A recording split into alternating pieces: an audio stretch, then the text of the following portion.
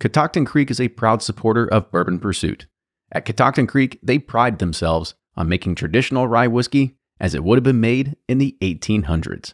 Virginia grain, Virginia water, Virginia barrels. Catoctin Creek, the Virginia rye whiskey.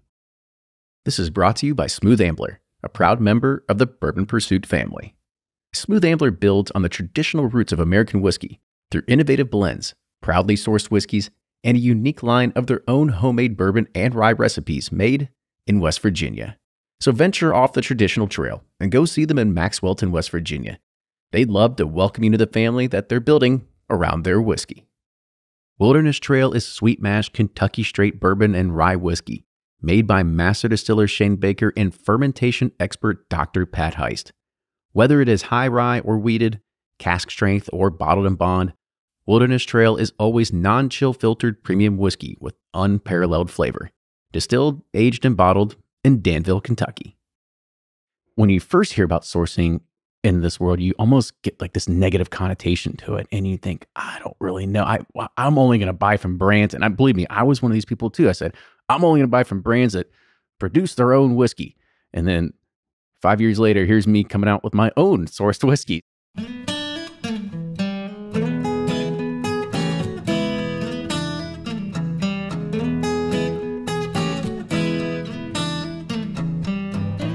It's Bourbon Pursuit, the official podcast of bourbon, featuring news, reviews, and interviews with people making the bourbon whiskey industry happen. And I'm one of your hosts, Kenny Coleman.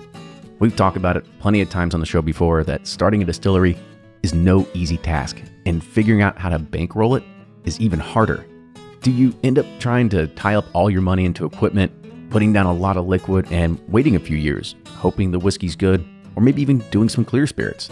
Or maybe it's even smarter to supplement all that with some sourced product. But whether you think that having a product at your distillery only produced by you is something that you believe in or not, you have to understand that this is a business that has to survive. But beyond that, how do you scale, distribute, and even sell your product? Well, Scott Schiller from the Thoroughbred Spirits Group, he's launched over 30 distilleries, he's designed over 50 brands, and has facilitated 3 successful exits. And he joins the show to talk about everything I just mentioned, but Scott also has a fascinating family history with spirits, where he learned how to distill with his grandfather at an iconic Chicago tavern called Bucket of Suds. With that, enjoy this week's episode, and now here's Fred Minnick with Above the Char. I'm Fred Minnick, and this is Above the Char. This week's idea comes from @pcroc on Twitter. When are labels going to sport QR codes that tell everybody everything about the contents inside? I think this is a great question. When I was in Portugal about 12, 15 years ago, so whatever 2010 was, that's 11 years ago, my God. So in 2010, I was in Portugal with this wine QR company, this guy who made QR codes for wines. And he was talking about how it was the future. And it was really fascinating to me. And because, this was there was so much new technology coming on board on bottles at that time. And he was really behind the QR code. And he was like, this is going to replace everything. And he was largely right. And it works in wine.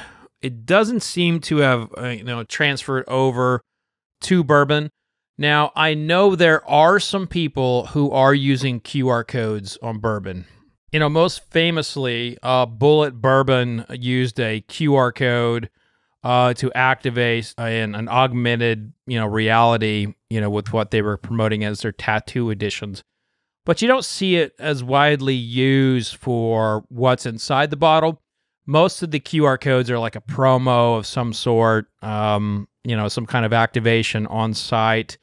But I think it would be cool if you hit a QR code, then you could see like the fermentation, you could see the distillation. I mean, I think it's definitely on the way, but you've got those bottles, there's not a whole lot of real estate there, and QR codes take up a lot of space, at least what I've seen and when done right. But I think keep your eye on it. I think it's something to definitely keep your eye on, something that is possibly the future here. But I don't think it's a priority right now for anybody. But that's going to do it for this week's Above the Char. Hey, if you want to be like P. Croc, hit me up on Twitter, Instagram, or Facebook, or just go to fredminnick.com, click the contact button, and let me know your idea. Until next week, cheers. With every release from Barrel Craft Spirits, from their bourbon, rye, rum, and American whiskey, it just can't be duplicated. Find out more at barrelbourbon.com.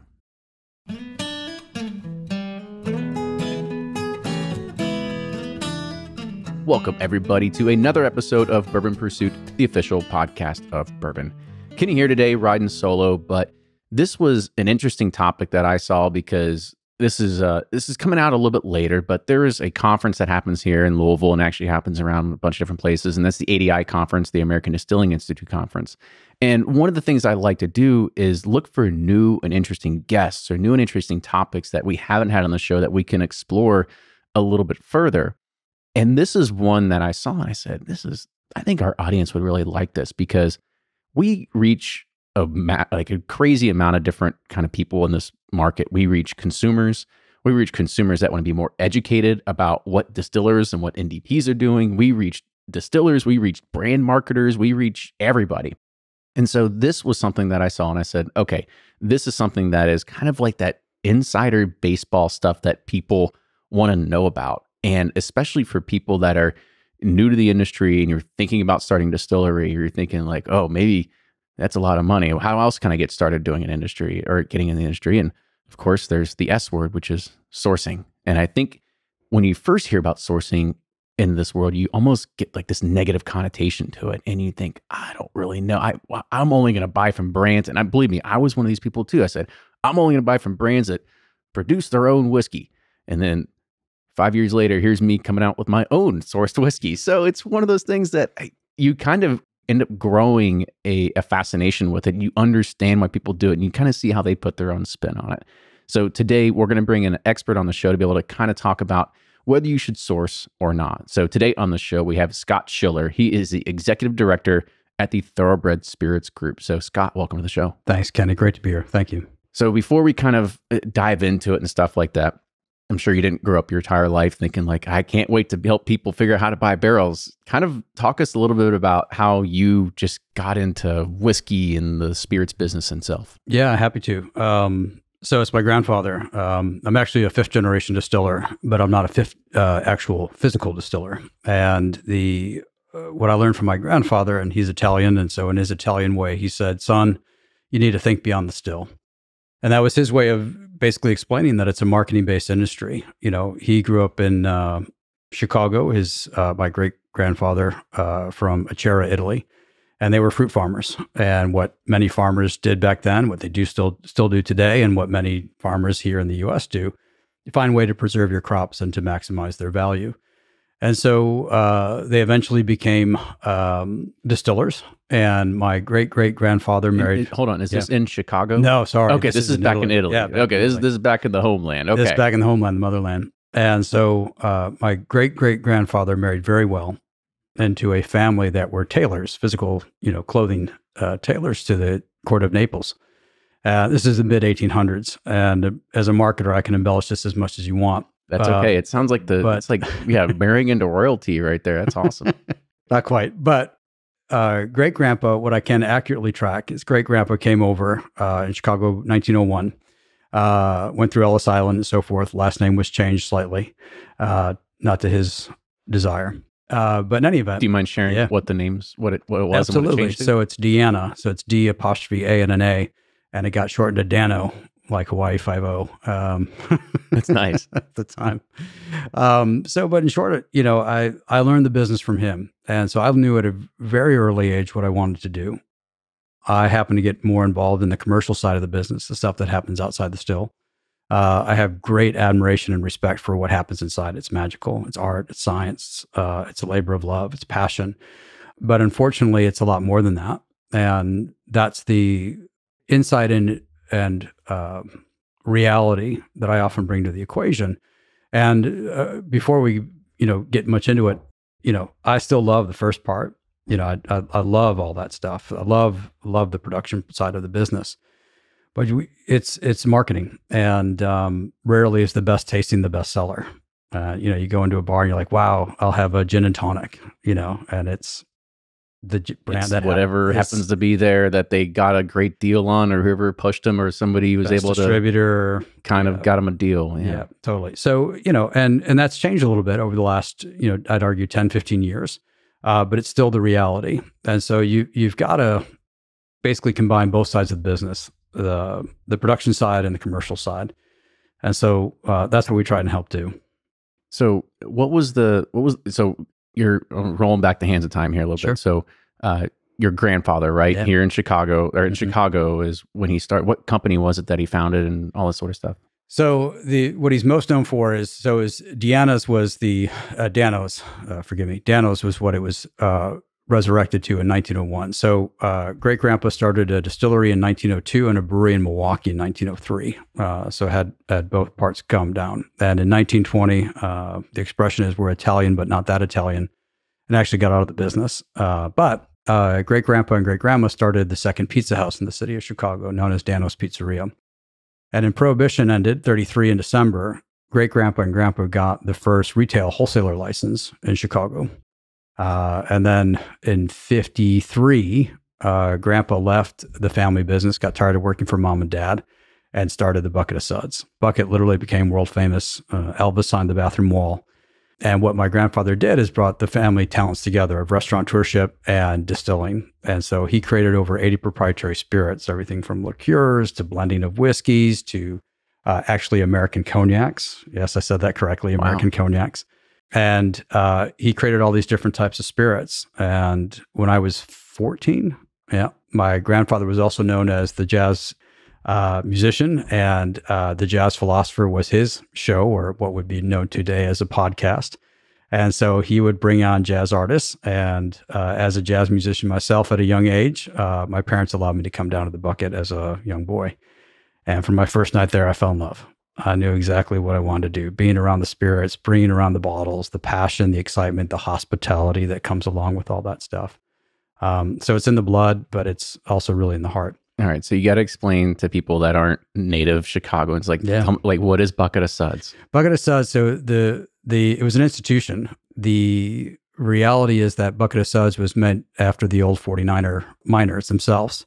And so they would bring a bucket of beer. And so that's where the Bucket of Suds came from. And so on the building, it was a 3-story building, and you had huge neon with lights with a bubbling beer coming down the side to the entranceway. But Bucket of Suds. Name was rather misleading because he served 2 beers, Kostaker and BB Key Light, which are still my 2 favorite today. Wonder why. But everything else was alcohol. And he had a 90-foot bar, 8 rows deep, all different types of things. And so if you've ever been to Delilah's, Mike was a big fan of my grandfather's, and there's a lot of corollary between both establishments. That's very cool. Yeah. I think a lot of people that are in the whiskey world have at least heard of Delilah's in Chicago. If you haven't yet, go check it out. It's a punk rock whiskey bar. So super cool. Yeah, go and check that out. Super cool. So your great grandpa got out the right time. I mean, there were so many things that went wrong in Prohibition that everybody just kind of lost themselves. Granted, I think 10, 11 years ahead of it, but still, I mean, that's quite the story to be able to say, go ahead, get out of it, and then get right back into it after it ends. Yeah, well, perhaps just like yourself, but when you find the interest and passion towards this, like, you don't want to leave it. It's one of the few industries where it really speaks to people, which is a lot of what I think we'll share a little bit about today too, is on sourcing. Yeah. So your grandpa, who taught you to distill, right? You're 14. You're 14 at the Bucket of Suds. Where was the distillery? Was it at Bucket of Suds? It was at Bucket. It was at Bucket of Suds, and there were 80 different types of spirits that you were learning to make, and so he kind of just held you by the hand and kind of walked you through it. Do you remember some of those early days and kind of like what really stuck out? Can't forget. My favorite thing was the limoncello that he'd make, and just the sense I can still go back in my mind. And he also made a product called Elixir Lucifer, which was this really beautiful vanilla-based or vanillin-based liqueur that was very reminiscent of his homeland. In fact, it was that recipe that I resurrected as my first spirits business after college. Gosh, we're going to touch on so much. Yeah, we'll get there. But yeah, so he had a small pot still, just to clarify. A lot of it was rectification, right? Didn't make his own neutral for sure. But then some of the brandies and so forth, he would do that. Okay, so you learned to start making all these different kinds of spirits, limoncello and whatever. What was the vanilla one called? Elixir Lucifer. Elixir Lucifer. Yeah. I hope you still own the brand name for it. That's a pretty cool. Yeah, it's pretty awesome. Okay, so you're 14, you start learning the distillation side of things. Now it sounds like you're going to high school, going to college. Kind of talk about how that sort of played into it and where you sort of fell into the distilling side and the spirit side still. Sure. Wow, you're making me have some really good memories here. So that interaction, I define hospitality as another way of expression of love. And so my grandfather's spirits, that was his way of communicating love. And seeing the interaction between what he made with his own hands, what came across the bar, and the reaction and the true relationship he had with people, that deep connection, I want to be a part of it. Now, at 14, I didn't have these words, just to be clear, but there's something magical and you can feel it. You know, it's like when you listen to a great concert and you get that vibe, or you meet your first love, or, you know, something magical happens like the child of your birth, but that experience lived on. And again, I didn't have the words for it, but I had the feeling. And so instead of going to high school football games, I went down to the bucket, you know, and so it was in Chicago. I was in the suburb kid and came home late, but always spent my time in there. I ended up spending all my summers with him.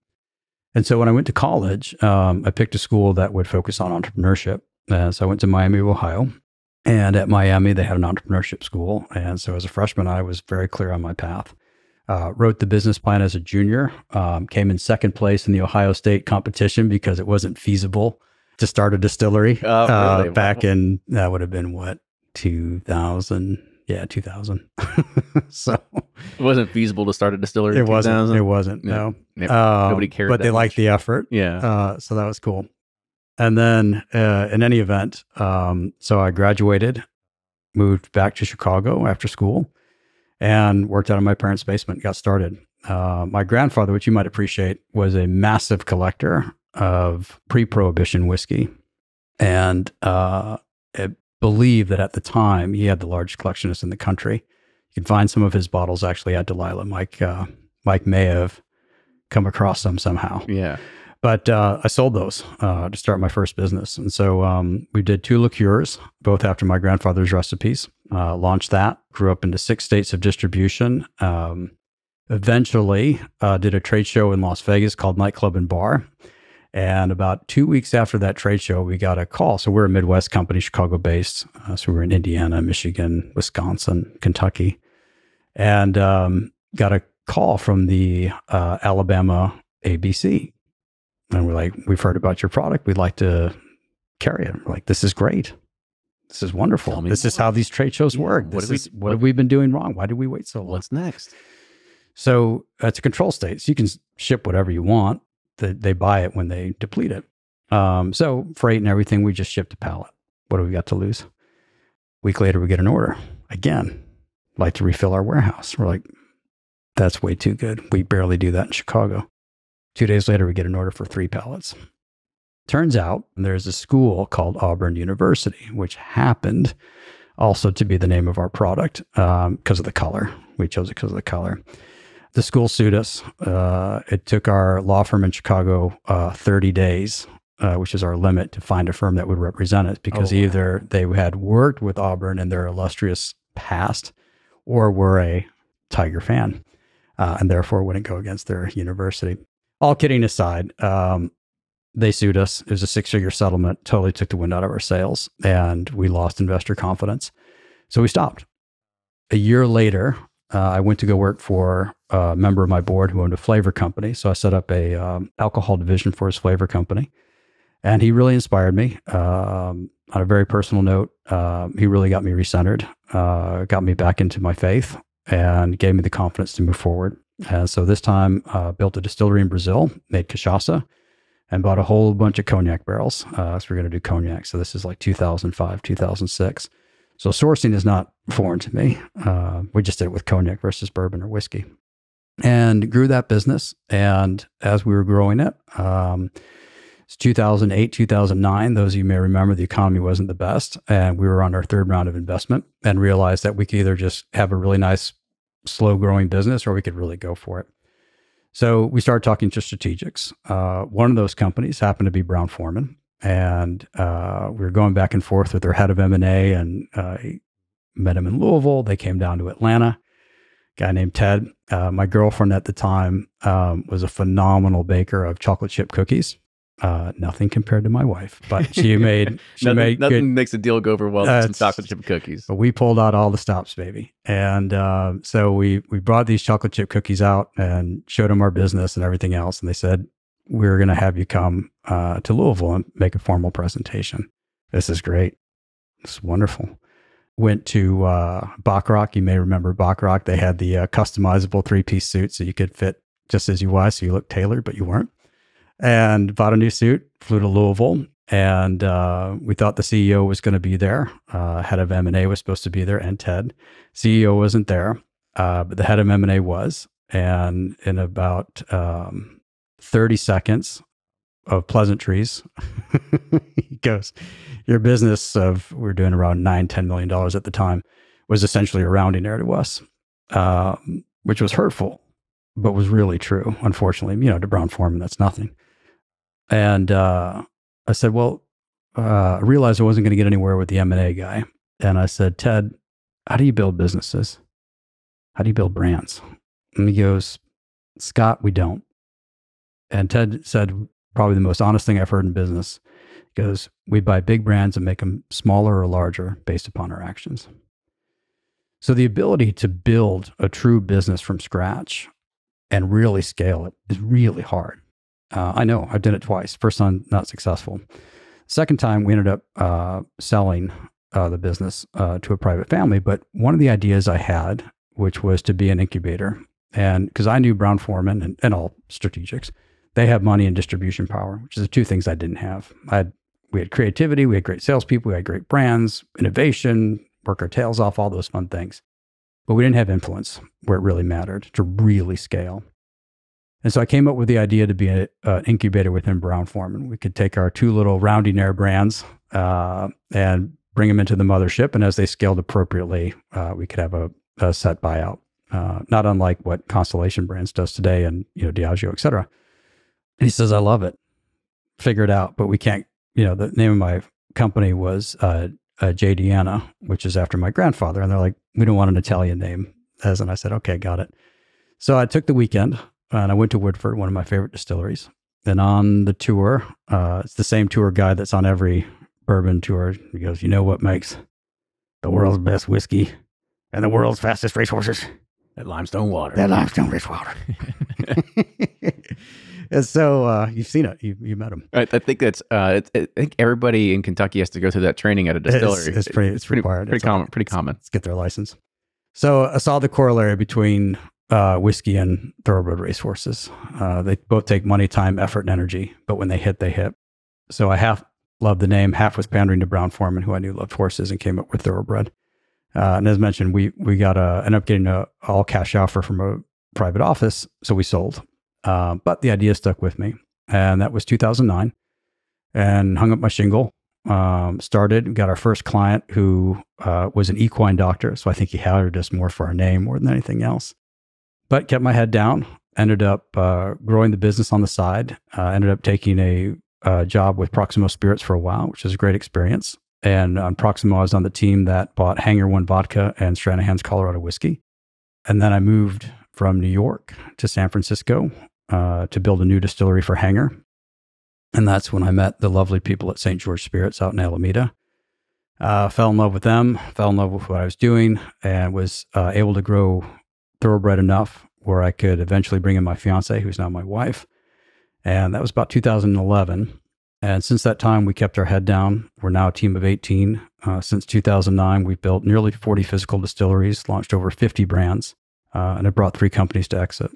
So it's a wise source. No, I'm just kidding. That was a fantastic introduction. I mean, that is quite the history and legacy of just kind of everything from your grandparents and kind of how you grew up into this business to kind of see what it is. And those are some great numbers as well to kind of back up we'll keep on the Thoroughbred thing, the pedigree of what you're doing as well. Thanks for that. So kind of talk about, give us one of those ideas of those early successes. I kind of want to hear one of those exits. I want to hear one of those. Sure.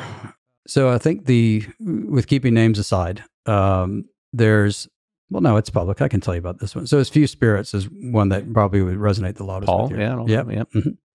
So grain to glass, right? One of the early stage of this movement, craft distillers, got started for, a couple $1 million, the small barrels, really small facility, tiny pot still, under a year of age, $50 price tag, all that, all the magical stuff that happened back then. Yeah, I was going to say, a lot of the things that we look at today, we'd be like, are these red flags? Yeah. Should I not invest?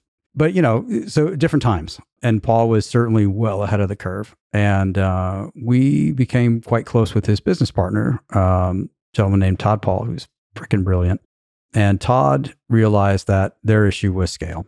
And, this was a classic thing at the time where this was right at the moment where it's craft whiskey, I got to try it, to now I'm starting to get judged, right? And what I refer is to rational versus emotional benefit, which I think will come and play here in a little bit. But I really love that it's from Chicago. I really love the packaging.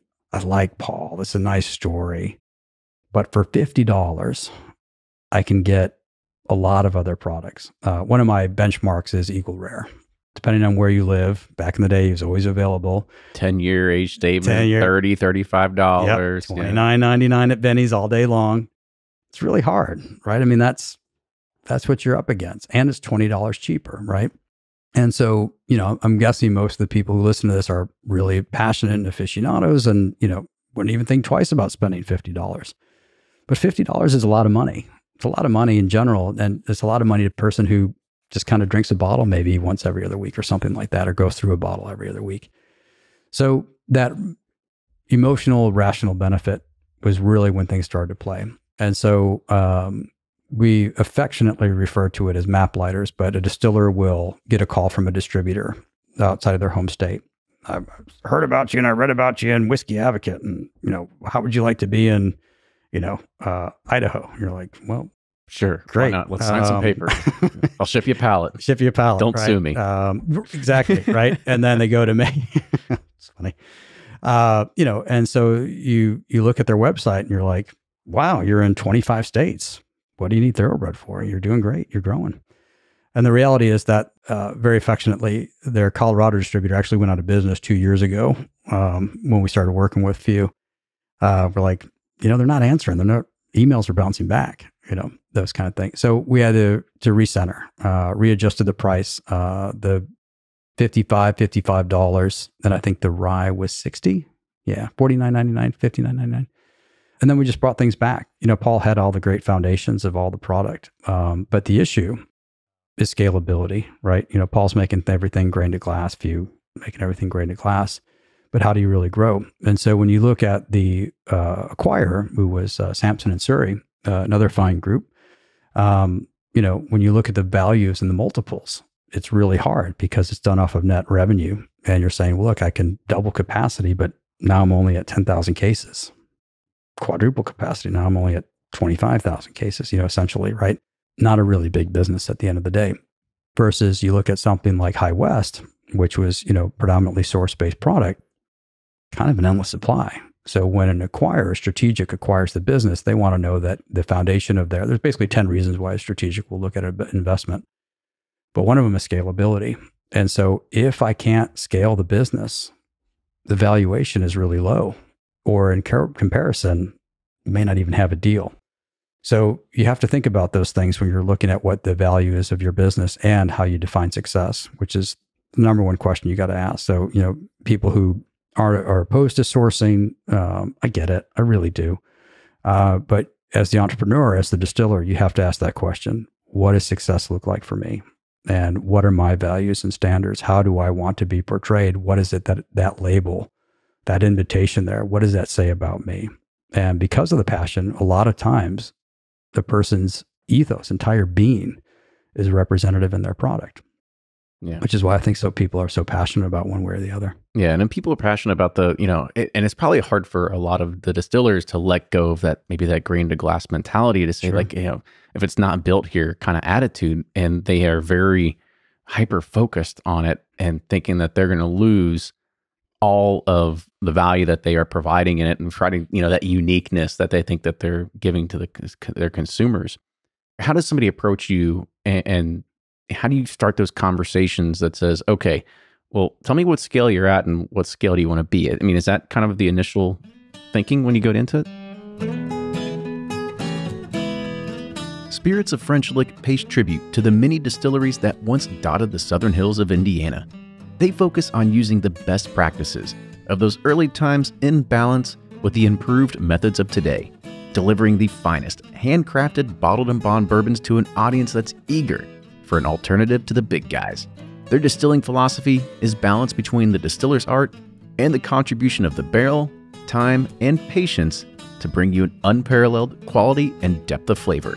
Spirits of French Lick's motto is simple: respect the grain.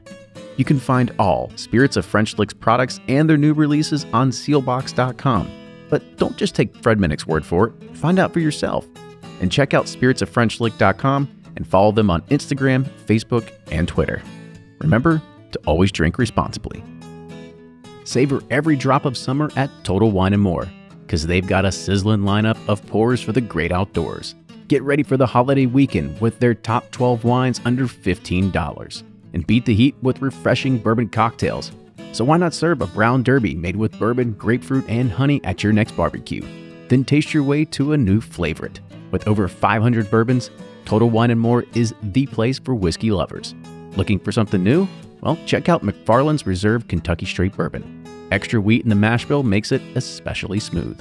You're sure to find cool prices on over 8,000 wines, 4,000 spirits, and 2,500 beers in-store or at TotalWine.com.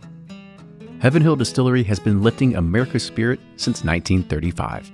They celebrate American whiskey's rich traditions, guide its evolution, and champion its exciting future. For Heaven Hill, whiskey is more than a profession. It's a personal passion that is poured into every bottle, shared with newcomers and aficionados alike. So whether you enjoy the simple pleasure of Evan Williams Bottled & Bond or savored that uniquely satisfying experience of a rare single barrel bourbon like Elijah Craig 18-year-old, you'll find a home at Heaven Hill. If you want to learn more about the craft and techniques of making quality American whiskey, check out the educational resources and sign up for their newsletter at heavenhilldistillery.com. And Heaven Hill reminds you to think wisely and drink wisely. Cheers. How does somebody approach you and how do you start those conversations that says, okay, well, tell me what scale you're at and what scale do you want to be at? I mean, is that kind of the initial thinking when you go into it? It's a bit. So we have two types of clients. And so we have people who are a group of entrepreneurs, husband and wife team, could be a conglomerate winery that wants to get into spirit space. So brand new, right? Haven't started. And then about half as well as people who are 3 to 5 years of age, 10 years of age, right? So how do they get to the next level? They've got some product, but they're trying to figure out how to really make it well known. Where are they going, right? And so again, that first question is defining success. And there's no right or wrong answer. There's a right or wrong way to build the business based upon your answer. And so if you said, look, this is something that my name is on the label, these are my values. I believe in, transparency. I believe in making things with my own hands. This is part of why I'm doing it. This is something that I want to hand down to my children. That's one answer. It happens to be an answer I really, relate to, but it's one answer. The opposite side of that equation can be, listen, this is something I just really want to scale and exit. I see the multiples. I saw what George Clooney did, et cetera. You'd be like, don't think that's going to happen to you. That's a rare case. There's a big asterisk next to that. But there's nothing wrong with looking at it from a business perspective. It's perhaps not what I would personally do, but I certainly get it. And so understanding that, regardless of where you fall in that equation, it's critical that you're always building enterprise value, because your son or your daughter may not want the business. Something may happen to you health-wise. You may change your mind or opinion about the whole space. And if you didn't build your business with value in mind, it's not worth as much as it could be. At the same time, if you're looking to scale and you are sourced, that's a big part of the equation as well. How quickly did you scale there? Look at something like Angel's Envy. How did you get to where you are? How long did it take to get there? How reliable is your source? Those type of things. And so it's always about enterprise value and maximizing that. So no matter where that answer falls. You mentioned reliability of source. And Sure. I think that's one thing that a lot of people that are, as of recent, are trying to figure out, gosh, what do we do? And they're scrambling because they had purchased a bunch of 8 to 13-year-old MGP 36% that everybody wanted. Yep. Everybody loved it. And those are cleared. Those are gone. And now they've got to figure out, okay, how do we take this 4 to 5-year-old stuff that we can get our hands on and make that available? Do you see this happen more often than not? It does. And that MGP stuff is delicious. One of our projects a couple of years ago is we put $500 million to work in the new make production space. You can figure out who the company is. But in essence, when you looked at the market, we analyzed it with them. They're very smart, very, very smart. And you looked at it and you said, where's this market headed? What's the actual inventory on hand? And, right now, 4 to 5 would be a dream to catch, especially if you're looking at, Kentucky or Tennessee-based product. And that's normally 1 to 2 years of age now. Even MGP, as of this time, is, you'd be lucky to find anything much over 3, which is a big question, what's going to happen in time. But right now, it's the reliability of that. Because if you put your label out there based upon a source, this is the whole risk equation. Consistency, does your brand relate to that? And a big part of that is buying, and not just buying what you have today, but buying something a little bit younger and a little bit younger and a little bit younger. And then eventually you get into new make, which your cost of acquisition is much lower. And so it's not cheap to get into sourcing, to do sourcing right. There's plenty of brands that, they buy a handful of barrels at a time, and I would gently refer to that as a hobby-based business. But when you have a real plan and you've thought through it and you've had that consistency in mindset and transparency in mindset and cost in mind, that's a brand that you can really grow and get behind. Yeah. I mean, are you seeing a lot of people today starting to scramble because they didn't have that plan in mind and they started with a product and now they can't get that product? Or what do you kind of see in the market happening right now? Well, none of our clients, obviously. But obviously not. You can't come to Thoroughbred unless you have a plan. Yeah, exactly. I will create it for you. But no, in all seriousness, yeah, there's brands that because of the and it's a good problem, but it's still a problem. The bourbon game is just incredibly hot. There are collectors, there are buyers, there's single barrel programs. The cocktails are hot. The home mixologists, certainly saw an uptick. So there's a lot of brands who, even when they planned well, the volumes just far exceeded it. We work with the fine family at Logstill here in Kentucky. We've blown out our first year projections in the first 2 months. It's wonderful, but it's still a problem. I was going to say, when something like that happens, what do you do? Or do you just say, there's not any more product for another year? So the big thing, what used to be a perspective is, it's allocated. And that was magical words. Oh yeah. Yeah. Let's go ahead and just tell everybody that's the word allocated. behind it. Yeah. But what you've essentially done is incredibly pissed off your distributor and, many of your retailers and then your consumers as well, especially if it's something that's meant to be for more every day. Again, that rational and emotional benefit. So essentially we've just curled the launch plans so that making sure that the market of Kentucky, our first launch market, was well supported and, it's consistent and the product's available. How do you advise somebody that is like a Logstill or somebody else that says, okay, we've got all this product, let's go ahead and open up in 6 different states? Or do you say, let's own your backyard or let's own a core market? How do you provide that sort of insight? Sure. You're going to get tired of this answer, but again, it comes back to what they're trying to do, right? So if they're looking, Logstill's all about legacy, right? The Dant family, it's all about legacy. So they have a very long view. And then the big proponents, when you have somebody who thinks that way, is depth versus breadth, right? So I want to make sure that I'm not just in the state, but I'm well seated in the state, that, I'm not just in the hot bars, I'm also in the local bars and the people who really know. I just didn't get my top 25 list from my distributor sold them and moved on. And, in their particular case, they're Kentucky proud, right? And so they want to make sure that they're really supporting their home market very well. So we pushed back, for example, Tennessee. We're supposed to launch in August, September this year. We're going to push it back to February, March next year, right? Just because of the growth and the success we've had so far. Yeah. I mean, it's one thing to, go far and wide versus long and deep. And that's something that even we try to struggle with to try to figure out what do we do, because we've got people all the time that say, oh, I can't get it in North Carolina. Yep. I really wish you were in California.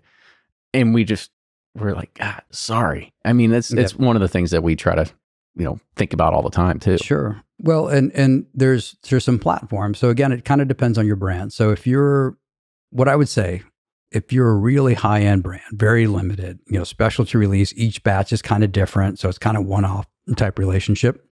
There's platforms like LibDib, right? Or even Park Street or MHW have some kind of self-distribution platforms, right? Where you get into some 2 or 3 retailers. There's some online retailers that, claim they can get you in like 30 states of distribution. As near as, kind of thing. Yeah, be super careful. Because we're pretty tight with the TTB because the amount of questions we ask them. And a lot of them aren't vetted yet. So, but it's something like that. You just say, look, we really appreciate it. It's wonderful. If you live in these states, we'd love to help you out. As we grow, we'll hold on to your contact information, and that's another way to keep that contact and that service related, because eventually you'll be there. But if you go to that map lighter philosophy, if you end up appealing to trying to appease everybody, you appease no one. So again, depth versus breadth. And if you look at, I'm not a beer guy, so I'll mess this up, but what was it? Coors that never expanded, or, the Philadelphia, the Pennsylvania company, that never expanded outside, west of the Mississippi. You had a cult following. You had people literally who drive hundreds of miles. Yuengling, yeah, thank you. See, I told you to know much beer. Great. But I'm here for you. Thank you, brother. So, but you have a cult following. People look for you and search for it, and it also comes with a little cachet. So hold on to your values. Stick with your right proper distribution. When you can service a market adequately, that's when you do it. So when do you go into somebody and say, you know what, I don't know if sourcing is the right move for you? Has something like that ever came up? It sure has.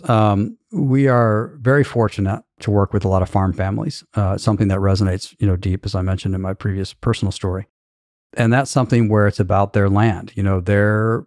Their entire being is in that field. And that's something you just got to respect. And, the big question we ask is that, how comfortable are you with this? When I see this or I show you this brand, what's your reaction? And if there's ever a bit of negativity or uncomfortability with something like that, we say don't, right? Because the thing is that when you make this a business, you lost, right? There's way too much energy and passion, time, money, resources that are required to be successful in the spirits business. And if it just becomes a widget or a commodity or just something you're doing and the passion is gone, the failure rate is super high, right? It's that motivation, it's that energy that keeps people going. It's also what people buy. So when you look at a spirit, there really isn't a need for another distillery to launch, at the end of the day, right? If you just break it down as alcohol as a unit of measure, there's plenty of production. Between the big guys and the other 2,000 craft distilleries out there, you're not solving a problem. But what you are doing is create an emotion. You're creating an emotional connection. And so when your heart isn't into it, that's going to be felt. And also that's not what you need to do. So when it does come to that and you can feel it, just sense it. When that person it's not for them, that's okay. And then there's a way to do it, by the way, which is let us define success as we talked about. Let's create your estate portfolio. But are you open to something that's sourced, that's a different name, different brand, that's not associated directly with your distillery? It's still under your guidance, but it allows us to scale. It meets the financial reasonings we do to be able to allow you to do the stuff you're super passionate about. It pays for everything else that you want to go play with. Yeah, it's the classic vodka pays the bill concept. But there's a way to do that. You say, okay, well, as long as my family's name is not on this particular label, I'm okay with that. Yeah, I mean, that makes sense. And I think that's probably a really good formula, I think, for anybody that is out there that thinks, because you had mentioned most people, they'll start a distillery, they'll make whiskey, and then the other day they'll switch it off and make vodka and gin one day, and rum or whatever it is that they can kind of really just turn around and sell tomorrow versus, all right, we'll see you in 2, 3, 4, 5, 6, 7, 8 years and we'll hope for the best. Right. But you do need, I mean, New Riff with OKI, it's a fantastic, case of being able to show exactly this is what happens with source whiskey. Mm-hmm. And you can completely take your name away from the brand as well, that, it's not even associated with them anymore. Correct. And so you have that control. Now, the other thing when I want to think about this and kind of help our listeners understand is that none of this comes cheaply. Sourced whiskey, getting into the business is very front loaded. It's a heavy business. Sure. When somebody comes and they say, okay, like I think I want to, whether I have a family distillery, I want to start sourcing and have this secondary brand, or maybe this is my core goal with it is to just do build a source brand. Do you say, all right, well, what's your target? This is what it's going to cost you. Like, how do you start those conversations? Yeah. So a lot of it is having realistic expectations on capital. So I'll give you a real case study. So we have the pleasure of working with the O'Shaughnessy family out of Minnesota. Some of the finest people on the planet. They are super loving, very family oriented, very Irish, and they wanted to get into the Irish whiskey business.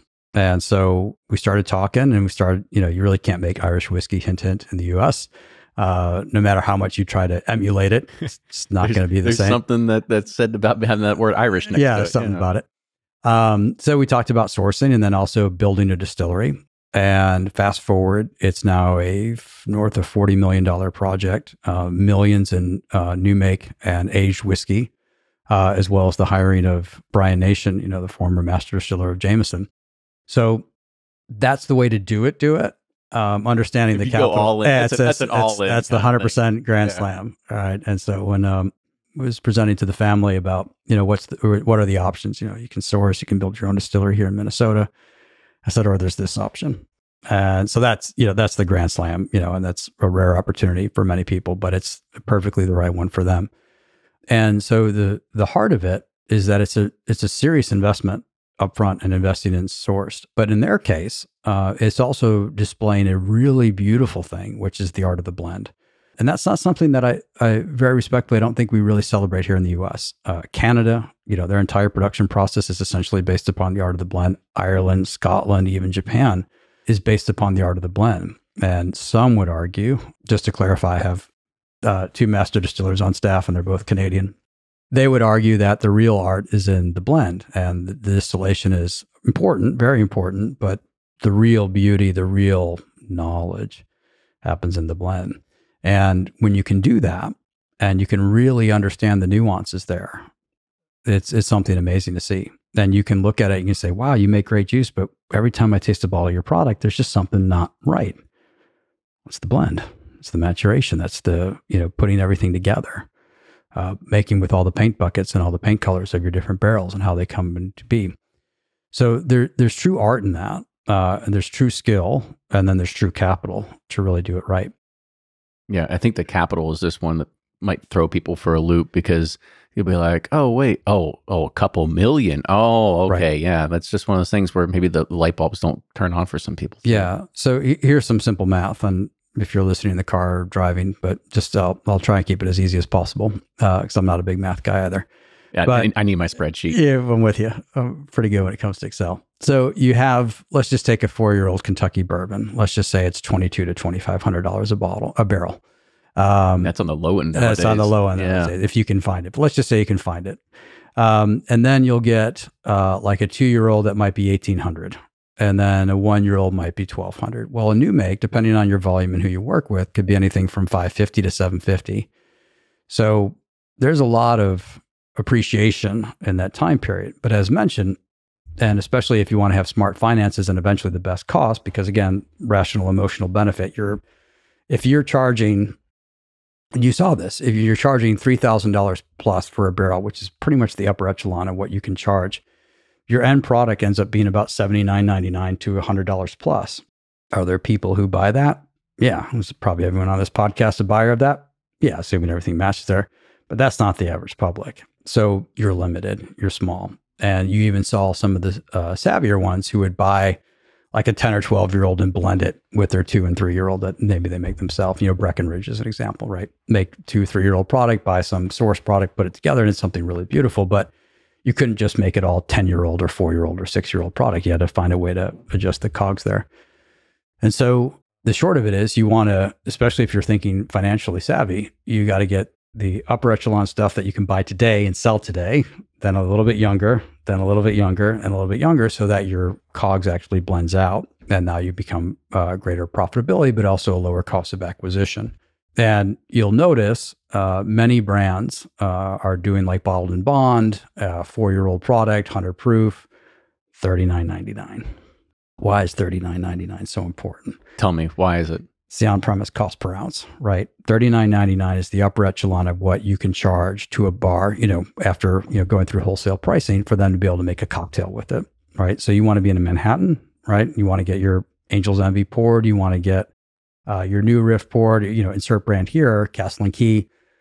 You've got to be at under $40 a bottle retail, which then works out the math wholesale, so they get the cost per ounce below about $1.25 an ounce. That's the volume. That's the value. So that's that upper echelon, premium, rational, emotional benefit, but also volume. Right. Critical. I'll throw one more your way. Sure. Because, we talk about being able to do volume. We talk about prices.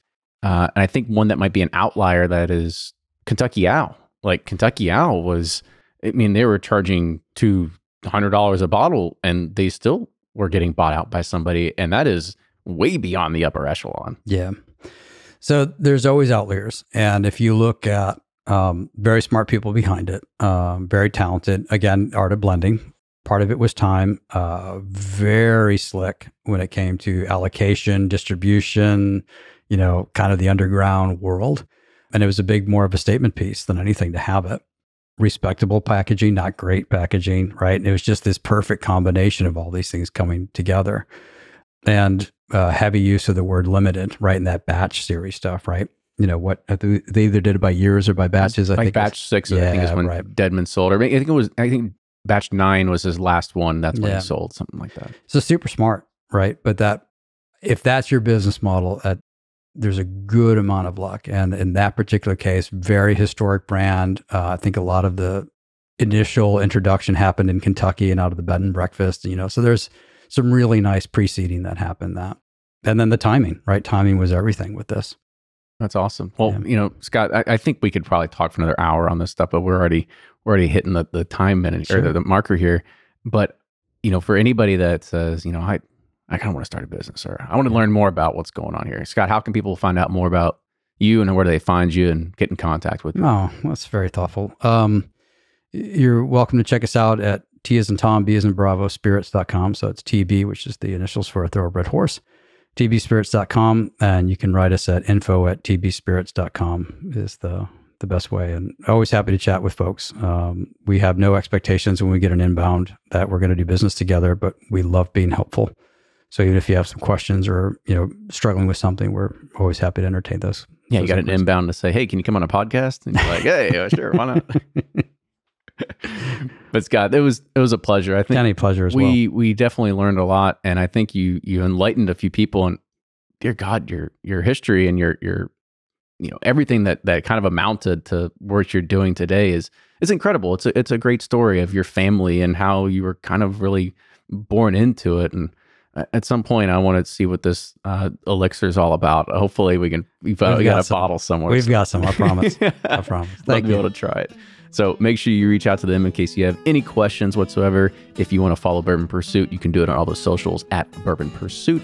And if you like what you hear, make sure you tell a friend, leave a review, whatever it is, and share the good word of bourbon. But with that, cheers, everybody, and we'll see you all next week.